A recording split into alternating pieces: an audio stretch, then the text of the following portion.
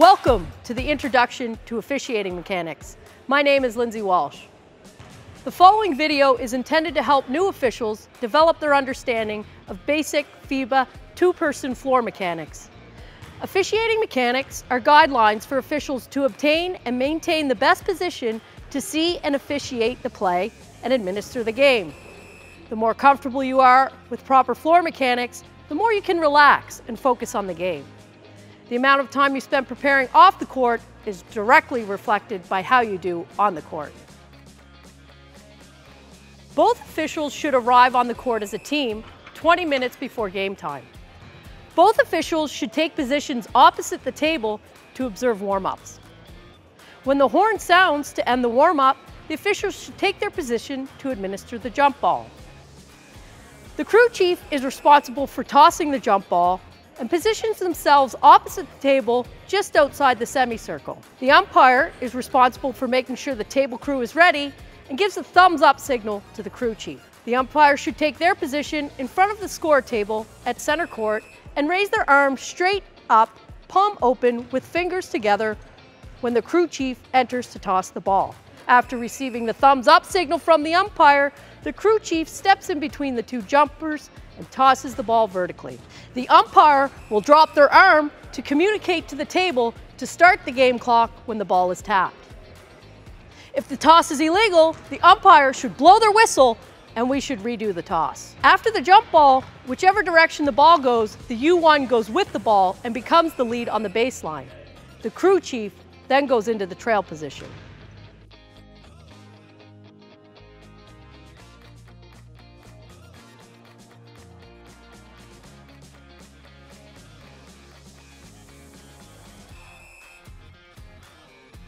In order to make the correct call, you have to be in the right spot. With a two-person officiating crew, there's a lead position and a trail position.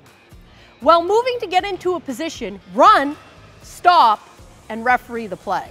The lead is the official who runs to get ahead of the play and sets up on the baseline. The trail official trails behind the play as it moves up the floor and positions themselves halfway between the half-court line and the three-point line. Lead and trail are opposite each other on either side of the court and should position themselves so they are boxing in the 10 players on the floor. When the ball is passed or dribbled to different spots on the floor, officials may have to adjust their position to referee the play. Move with a purpose to be in the right place to make the correct call. Generally speaking, go where you need to go to see what you need to see. For example, when the ball is dribbled or passed to the other side of the floor, the trail official should move away from the sideline out onto the floor to cover the play. That's what we call working the arc.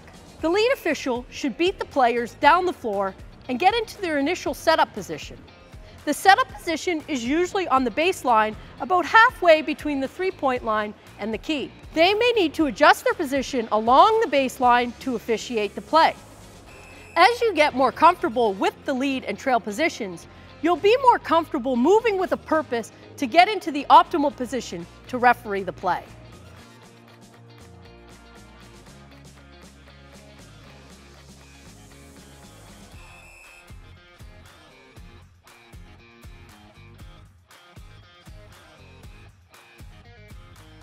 It's impossible for one official to see everything that is happening on the floor. A well-officiated and administered game depends on you and your partner working as a team. Your most valuable asset on the floor is your partner. If you work together, you should have very little difficulty covering the entire court. Proper court coverage requires both the lead and the trail working for the best possible position to judge the play. In order to effectively cover the floor as a team, both officials need to have an understanding of primary and secondary coverage areas. When the ball is in your primary coverage area, you are responsible for calling fouls and violations. When you are refereeing on ball in your area, you should be able to see the defensive player so you are in a position to referee the defense. It is trail's responsibility to cover rectangles 1, 2, 3, and 6, while lead has primary coverage when the ball is in rectangle 4 and 5. It's important to note that when the ball is in the key, rectangle 5, both officials have the responsibility for coverage, also known as dual coverage. when the ball is not in your area, you are still responsible for the players in it. Try not to focus on the ball if it's not in your area of responsibility.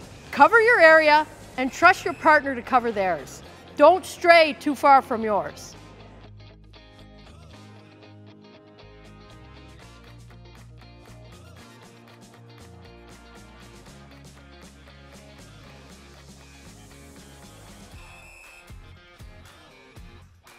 You are expected to use your signals to clearly communicate to your partner, table officials, players, and coaches. A professional and confident appearance on the court projects credibility and builds confidence. Your signals are part of your professionalism.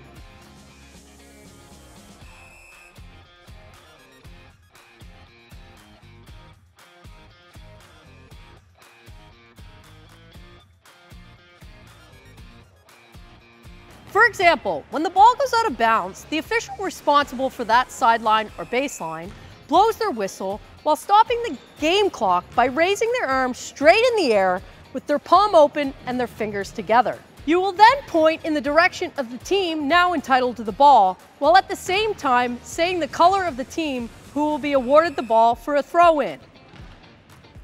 Blue! Just before you bounce the ball to the player taking the throw-in, make eye contact with your partner, glance at the game clock and the table just to make sure everyone is ready to play. Make sure you position yourself on the outside of the player taking the throw-in so that you and your partner are boxing in all 10 players. Put your whistle in your mouth and bounce the ball to the player and begin your visual 5-second count. When the ball is touched by a player on the court, give the time in signal to the scores table by dropping your arm.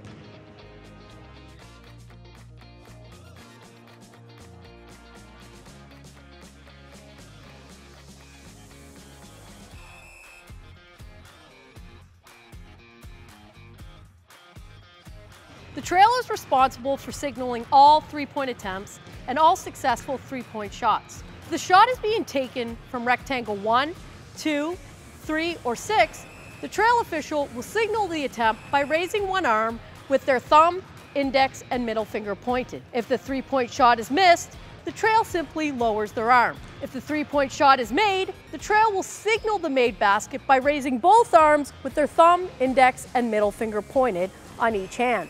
If the three-point attempt is being taken from rectangle 4, leads area below the foul line, the lead will signal the three-point attempt by raising one arm with their thumb, index, and middle finger pointed, and the trail will mirror their partner's signal by doing the same. If the shot is successful, the trail will signal the make by raising both arms, with the lead simply lowers their one arm.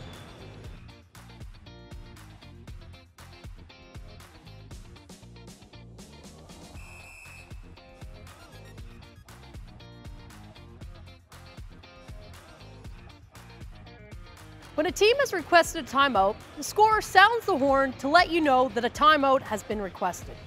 The nearest official to the scores table blows their whistle and makes the timeout signal. During the timeout, you and your partner should move to one of the 3 timeout positions opposite the scores table.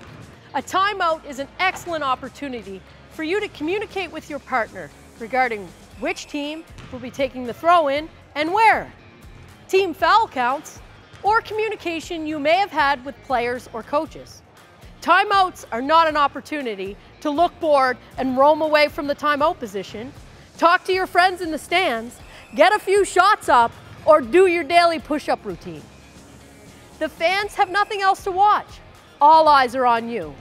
Make sure during timeouts and other dead ball situations, you look and act professionally. The timer sounds the horn with 10 seconds remaining in the timeout, and the crew chief blows the whistle for players to return to the court. When the timeout is over, return to the position you were in before the timeout was taken.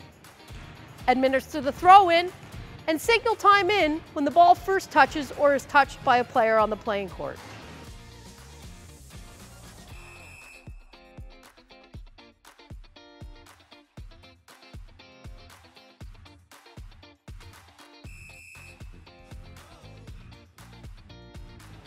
The The scorer will signal a substitution by sounding the horn. The nearest official to the scores table blows their whistle and makes a substitution signal and beckons in the substitutes.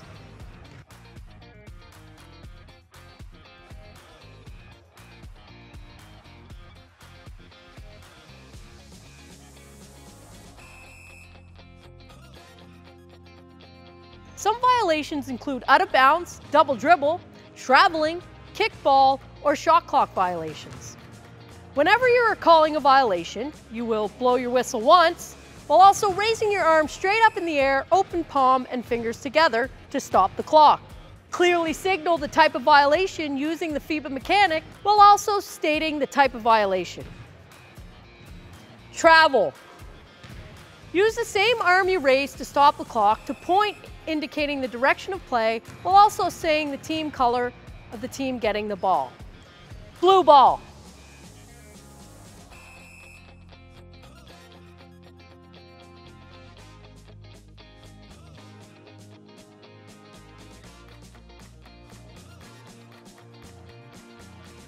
You will follow the exact same procedure when calling a foul as we just covered with violations, except you will have a closed fist when you raise your arm. After blowing your whistle and raising your arm with a clenched fist, say the nature of the foul. If the foul happened while the player was in the act of shooting, state the number of free throws while also showing the number with your fingers. Block. 2 shots.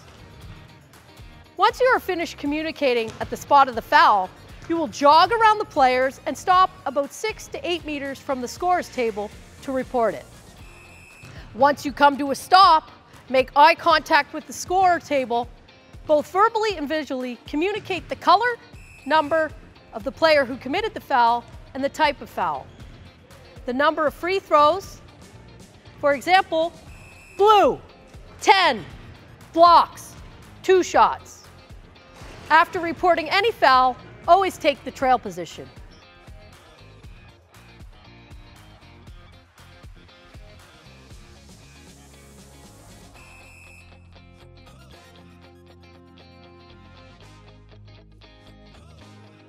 If the foul results in free throws, the trail official takes their position free throw line extended just outside the 3-point line.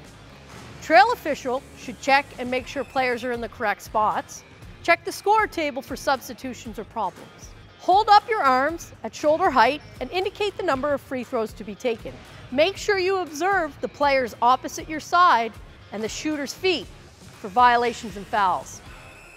Watch to see if the ball goes through the basket or misses the rim. If the free throw is missed, signal time in by dropping your arm when the ball is touched. Lead position and responsibilities. See the players are lined up in the correct spots.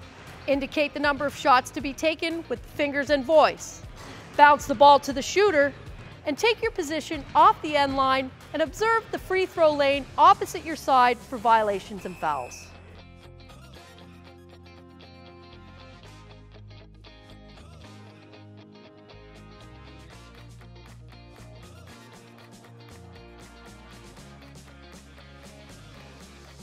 You started the game as a team, and you want to end the game as a team. When the horn sounds to end the game, come together with your partner at the center line opposite the table. Go to the table, verify and sign the score sheet, thank your table crew, and leave the court together. As the saying goes, we learn from our experience. Post-game, take some time to reflect on what went well, areas where you could improve, and what will you do off court to make those improvements for your next assignment.